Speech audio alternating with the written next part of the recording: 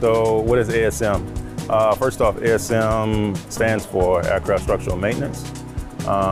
We deal with the structures of the aircraft, whether that being metal or composite work. What the students learn while they're here, they go through 8 blocks on the ASM side, and usually in block 1 they work on drawings, how to form metal.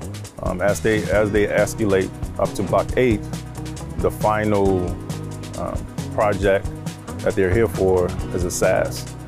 SAS stands for Simulated Aircraft Structure. Once they're done with that, usually 9 times out of 10 they get to their operational base and they build another SAS. Now, in that instance, they normally do it by themselves, just with the TO in front of them, by themselves. The average class size is probably about, I would say, 8 to 12 students. That's about roughly 80 instructional days. Turns out to be around 650 hours that they accumulate here. And I would say annually we would probably have around 450 students come through. If you were considering coming into ASM, I would say to come in with an open mind. But this is with any job.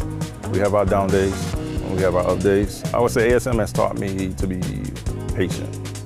Not everything happens overnight. You're gonna work long hours. You're gonna work in uncomfortable conditions as far as weather.